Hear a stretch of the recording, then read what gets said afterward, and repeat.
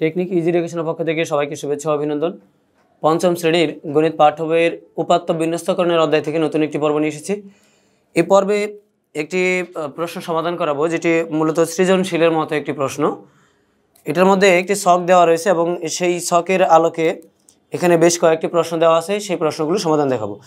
তো প্রশ্নটা আগে পড়ে নিচ্ছি।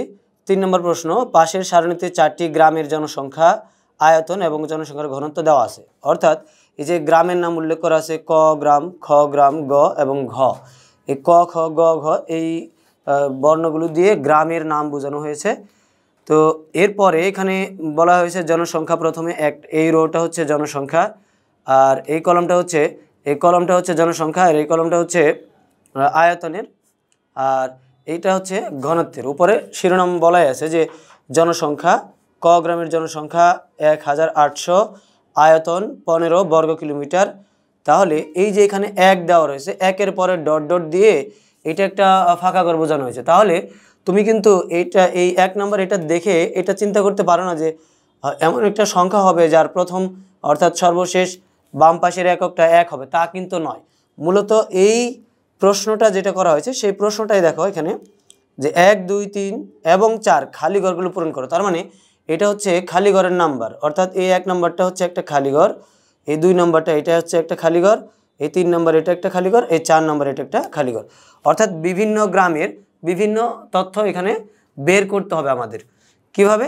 এখানে একটা তোমার বইয়ের মধ্যে দেখবে যে উদাহরণ যেগুলো আলোচনা করছে সেখানে ঘনত্ব নির্ণয়ের একটা সূত্র দেওয়া আছে। অর্থাৎ জনসংখ্যার ঘনত্ব সমান হচ্ছে জনসংখ্যা ভাগ আয়তন। তো জনসংখ্যা ভাগ হচ্ছে গ্রামের আয়তন, এটা দিয়ে আমরা জনসংখ্যার ঘনত্ব বের করতে পারি। এটা একটা সূত্র দেওয়া আছে।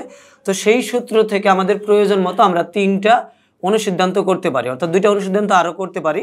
যে যদি আয়তন জানা না থাকে তাহলে জনসংখ্যাকে ঘনত্ব দ্বারা ভাগ করলে আয়তন বের করা যাবে, আর জনসংখ্যা যদি পরিমাণ জানা না থাকে, অর্থাৎ এই গ নাম্বারটা সমাধান করতে চাইলে আয়তনের সাথে ঘনত্বটা গুণ করতে হবে, অর্থাৎ এই 2টা গুণ করে পাওয়া যাবে এটা। আর জনসংখ্যাকে আয়তন দ্বারা ভাগ করলে পাওয়া যাবে ঘনত্ব, অথবা জনসংখ্যাকে ঘনত্ব দ্বারা ভাগ করলে পাওয়া যাবে আয়তন। তো এটা হচ্ছে সংক্ষিপ্ত কথা। তার মূল সূত্রটা কি? যে ঘনত্ব বের করার সূত্রটা হচ্ছে জনসংখ্যা ভাগ আয়তন, জনসংখ্যা ভাগ আয়তন। অর্থাৎ ক নাম্বার এটার এই 1 নাম্বার খালি ঘরটা যদি আমরা পূরণ করতে চাই, এই 1800কে যদি 15 দ্বারা ভাগ করি, যে ফলাফলটা হবে সেটা হচ্ছে এই ক গ্রামের ঘনত্ব, জনসংখ্যা প্রতি বর্গ কিলোমিটারে কতজন লোক সংখ্যা বাস করে সেটা পাওয়া যাবে। খ এর ক্ষেত্রে আয়তন বের করতে চাইলে এই জনসংখ্যাকে আমরা এই ঘনত্ব দ্বারা যদি ভাগ করি তাহলে যে মানটা পাবো সেটা হবে এই 2 নম্বর খালি ঘরের উত্তর। একইভাবে গ নাম্বারটার সমাধান যদি করতে চাই এখানকার গ গ্রামের, তাহলে এই 25 এবং 60 অর্থাৎ আয়তন এবং ঘনত্ব যদি গুণ করি তাহলে আমরা জনসংখ্যার পরিমাণ পাবো, জনসংখ্যার সংখ্যাটা পাবো।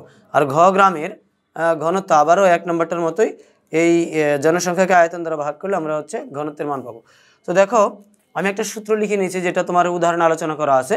সেই সূত্রটা হচ্ছে এখানে তোমার বইয়ের মধ্যে আলোচনা করা আছে যে জনসংখ্যার ঘনত্ব সমান হচ্ছে জনসংখ্যা ভাগ হচ্ছে আয়তন। অর্থাৎ ঘনত্ব নির্ণয়ের সূত্রটা হচ্ছে মোট জনসংখ্যাকে মোট আয়তন দ্বারা ভাগ করতে হবে, তাহলে আমরা ঘনত্ব পাবো। এটা হচ্ছে একটা সূত্র দেওয়া ছিল, সেটা আমরা জানি দিয়ে কিন্তু দেওয়া ছিল না, ওটা আলোচনা করা আছে, সেটা আমরা জানি, সেই কারণে লিখে নিয়েছি। আমরা জানি জনসংখ্যার ঘনত্ব সমান হচ্ছে জনসংখ্যা ভাগ হচ্ছে আয়তন। এখন এই লাইন থেকে যদি জনসংখ্যার মানটা বের করতে হয় তাহলে কি করতে হবে? জনসংখ্যার মান বের করতে চাইলে এই ঘনত্বের সাথে এই আয়তনটা গুণ করতে হবে, ঘনত্বের মানের সাথে আয়তনের মান গুণ করলে জনসংখ্যার মান পাওয়া যাবে। আবার একইভাবে যদি আমরা আয়তনের মানটা বের করতে চাই তাহলে জনসংখ্যার মান আর ঘনত্বের মান দেওয়া থাকবে, জনসংখ্যার মানকে ঘনত্বের মান দ্বারা ভাগ করলে আয়তনের মানটা পাবো। এই হচ্ছে সূত্রের আলোচনা। তাহলে যেভাবে এখানে বলেছি সেভাবে কিন্তু আমরা এই খালি ঘরগুলো পূরণ করতে পারি। তো দেখো, তাহলে আমি একটু হিসাবের সুবিধার জন্য একটু সময় স্বল্পতার কারণে আমি একটু ক্যালকুলেটর সাহায্য নিচ্ছি। তোমরা আলাদা করে ভাগ করে নিবে, কারণ এই 1800কে 1800কে 15 দ্বারা ভাগ করা কিন্তু খুব সহজই হবে। তাহলে আমি ক্যালকুলেটরের সাহায্য নিয়ে করছি। দেখো এই 1800 ভাগ হচ্ছে 15, অর্থাৎ জনসংখ্যাকে আয়তন দ্বারা ভাগ করলে ফলাফল পাবো, দুঃখিত, 1800 ভাগ 15 120, অর্থাৎ এটাতে এই খালি ঘরের মান হবে হচ্ছে 120। তো তাহলে দেখো যে যেমনটা ক্যালকুলেটর তোমাদেরকে দেখিয়েছে সেই ক্যালকুলেটর ব্যবহার করে আমি প্রত্যেকটারই মান বসিয়ে নিয়েছি। এখানে এই 2200কে 110 দ্বারা ভাগ করে 20 পেয়েছি ফলাফল, আর 25কে 60 দ্বারা গুণ করে 1500 পেয়েছি ফলাফল, আর 2240কে 8 দ্বারা ভাগ করে আমি 280 ফলাফল পেয়েছি। তাহলে এই যে 1 নম্বর যে প্রশ্নটা রয়েছে, 1 নম্বর প্রশ্ন 1, 2, 3 এবং 4 খালি ঘরগুলো পূরণ করো। তাহলে যেহেতু এটা খালি ঘরগুলো পূরণ করতে বলা হয়েছে, শুধু খালি ঘরের মান বসায় দিলেও হবে না, সেটাকে আমরা আলাদা করে একটু সাজিয়ে নিয়েছি। দেখো সমাধান 3, 3-এর 1, 1-এর প্রথম যে 1 নাম্বারটা খালি ঘর রয়েছে সেই 1 নাম্বার খালি ঘরের মান হচ্ছে 120, আর যে 2 নাম্বার খালি ঘরটা রয়েছে সেই খালি ঘরের মান হচ্ছে শুধু 20। 3 নাম্বার যে খালি ঘরটা রয়েছে আমাদের এখানে, সেই 3 নাম্বার খালি ঘরের মান হচ্ছে 1500, আর 4 নাম্বার যে খালি ঘরটা রয়েছে এখানে নাম্বার দিয়ে 4, সেটার মধ্যে মান রয়েছে হচ্ছে 280। তাহলে কিন্তু এই 3-এর 1 নাম্বার প্রশ্নটার সমাধান হয়ে যায়। এবার আসো যে 2 নাম্বারটা প্রশ্ন কি বলা হলো। এখানে 2 নম্বর প্রশ্নটায় বলা হয়েছে যে কোন গ্রামের, অর্থাৎ এই যে ক খ গ ঘ, এই গ্রামের জনসংখ্যা সবচেয়ে বেশি। তাহলে এই যে জনসংখ্যার যে ছকটা রয়েছে সেই ছক থেকে কিন্তু আমরা উত্তর দিতে পারি 1800 বড় না 2200 বড়, না 1500 বড়, না 2240 বড়। তাহলে 2200 আর 2240, তার মানে 2240 যেটা রয়েছে সেটা হচ্ছে বেশি। তার মানে এখানেই যদি আমি সংক্ষিপ্ত করে রাফ করে নিই যে জনসংখ্যা সবচেয়ে বেশি ঘ গ্রামের, অর্থাৎ আমি শুধু ঘ দিয়ে দিলাম, ঘ গ্রামের, এটা আমি আলাদা করে লিখে দিব। আয়তন সবচেয়ে বড়, অর্থাৎ আয়তনের সবচেয়ে কোন গ্রামটা বড়, 120 আয়তনের সবচেয়ে 15 কিলোমিটার এটা বড় বর্গ কিলোমিটার, না 20 বর্গ কিলোমিটার, না 25, না 8। অর্থাৎ এই আয়তনের এই কলামের মধ্যে যেই মানটা, যেই সংখ্যাটা সবথেকে বড়, সেই গ্রামের আয়তন সবথেকে বড়। তার মানে এই 25 হচ্ছে সবথেকে বড়, এটা হচ্ছে গ গ্রাম। তাহলে এটা আমরা গ লিখে দিলেই কিন্তু অঙ্কটা হয়ে যাবে।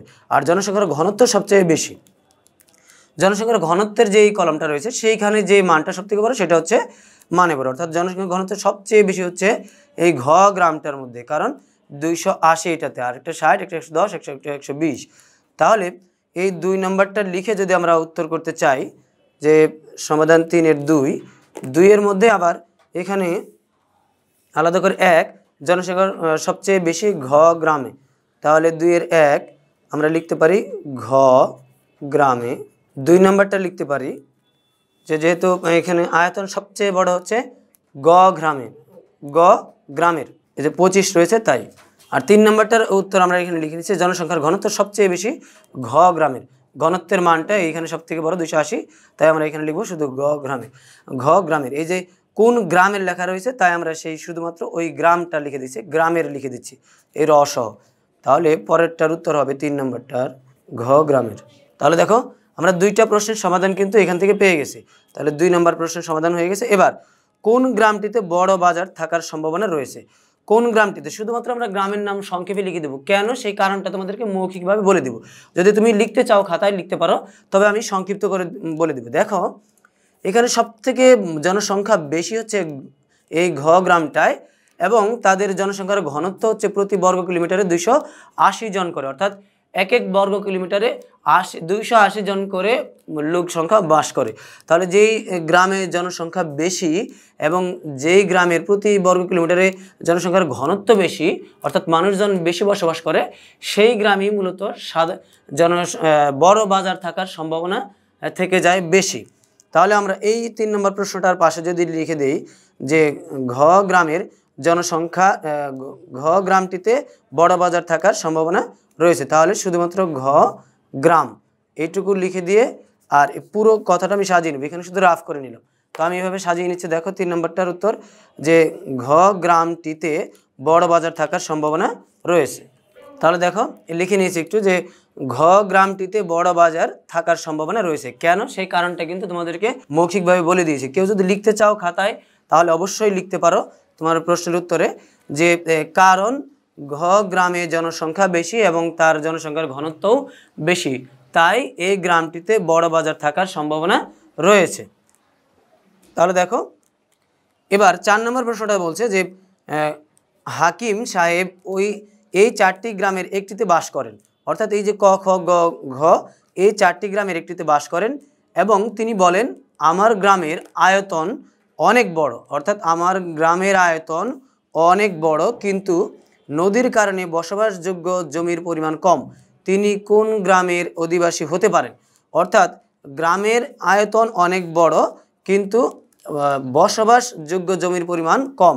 অর্থাৎ জনসংখ্যার ঘনত্বটা, বসবাসযোগ্য জমির পরিমাণ যেহেতু কম, তার মানে এটার ঘনত্বটা হবে কম, জনসংখ্যার ঘনত্বের মান হবে কম, আর আয়তনটা হবে অনেক বড়।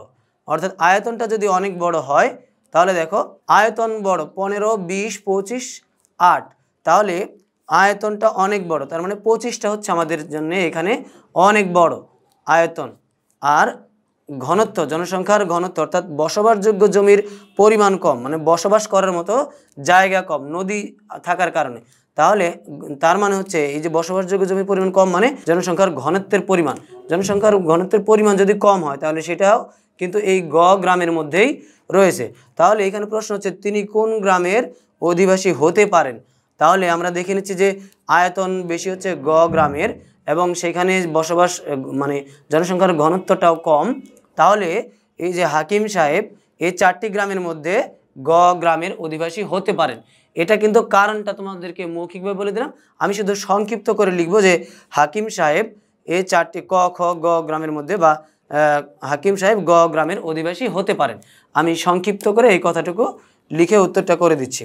তাহলে দেখো যেমনটা বলেছিলাম যে এখানে আমি 4 নম্বরটা লিখে নিয়েছি যে হাকিম সাহেব গ্রামের অধিবাসী হতে পারেন। হতে পারেন কেন?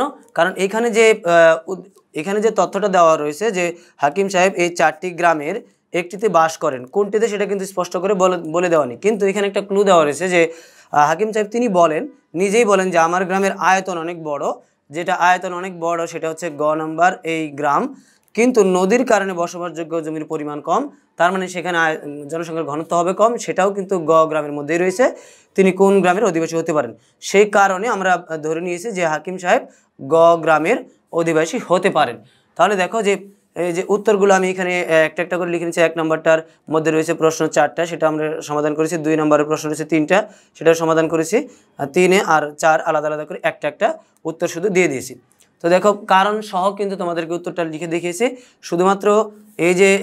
শুধুমাত্র যে পরীক্ষায় আসবে এই চিন্তা করে এই প্রশ্নটা সমাধান করবে তা নয়, এটা মূলত জনসংখ্যার ঘনত্ব নির্ণয়ের সূত্রটা পড়ে সেখান থেকে আয়তন বের করার এবং জনসংখ্যা বের করার যে সূত্র বিভিন্নভাবে করা যায় সেটা কিন্তু দেখেই তোমাদেরকে এগুলো সমাধান করে দেখালাম। তো আশা করি পর্ব থেকে তোমরা এই 3 নম্বর অঙ্কটা সমাধান বুঝতে পেরেছো। পরবর্তী পর্ব দেখার আমন্ত্রণ জানিয়ে এই পর্বটি এখানে শেষ করছি। খুদা হাফেজ।